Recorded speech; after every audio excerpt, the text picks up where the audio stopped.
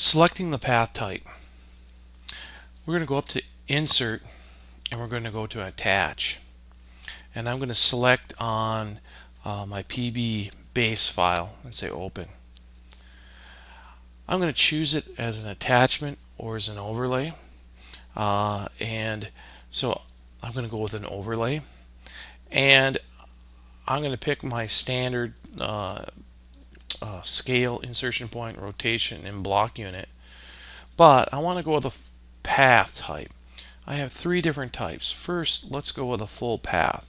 The full path means it's going to go and grab the file by its full path. If it's on the U drive, DRFT2124 labs, it'll find that whole path. Or if it's on my C drive documents, it's going to find that whole drive.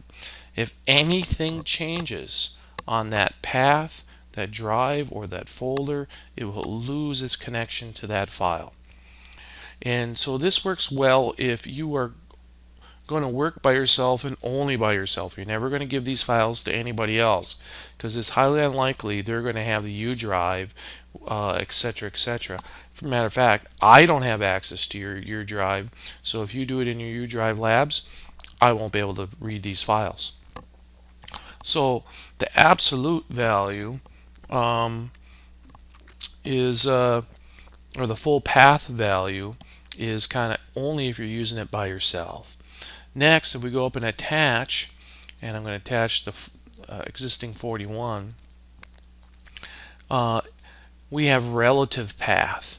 Now a relative path, and I'll do overlay, a relative path is where we might want to give it to a client, or we might want to put it on a CD-ROM or switch it to another server, or give it to somebody. And that's because AutoCAD tracks which folder it's in and what file it's in separately than it does the full path. And so I'm going to say OK. I'm going to say I'm going to put that at 0, 0. And now in our last one, we'll attach, and I'm going to put in EX61. And this time I'm going to put in no path. Now no path will work good if you're going to give it to someone. However, AutoCAD will only find these if your path is set up in your options, in AutoCAD options, or that they're all in the same folder. And that's what I do recommend. If you put your host file and all your XREF files in the same folder, if you give that folder to someone else, then it will find it. So if you don't have a lot of drawings and they could find them all in one folder, this is probably the best way. Or if you have a lot of drawings or long organization, I recommend relative. If you're only going to work on it by yourself and never get to anybody else, then I would say a full path. So I'll say OK, and I'm going to go 0, 0. Now just to kind of look at this, if I go down to this lower right hand corner and go to external references, I will see my 3 files attached here. Now you'll notice in the first one I put in the base, it is an absolute path, the full path defined by the computer. In my case, C, users, Bordeaux, documents. And you have to have this exact path in your full system in order for this to work.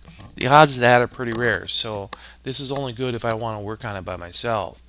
The second method was the relative method. It used a series of dots that said, let's just go up one folder. Let's go up another folder, and let's go up another folder. And then, so it just tracks where the folders are at. And it then tracks all these things individually. And then the last one had no path at all. It just gave it the name of the file. So the only way it's going to find this file is if it's in the same folder as with the host drawing, or you happen to have it in your options of AutoCAD options. In the File tab, you go to the Support File Search Path, and it happens to be in there. chances are somebody else having that are rare, so I would just keep it in the same folder as your host files, then someone could find it. So we have three different methods. We have the full path, the relative path, and the no path. And the relative path is based on its relative location to the host file.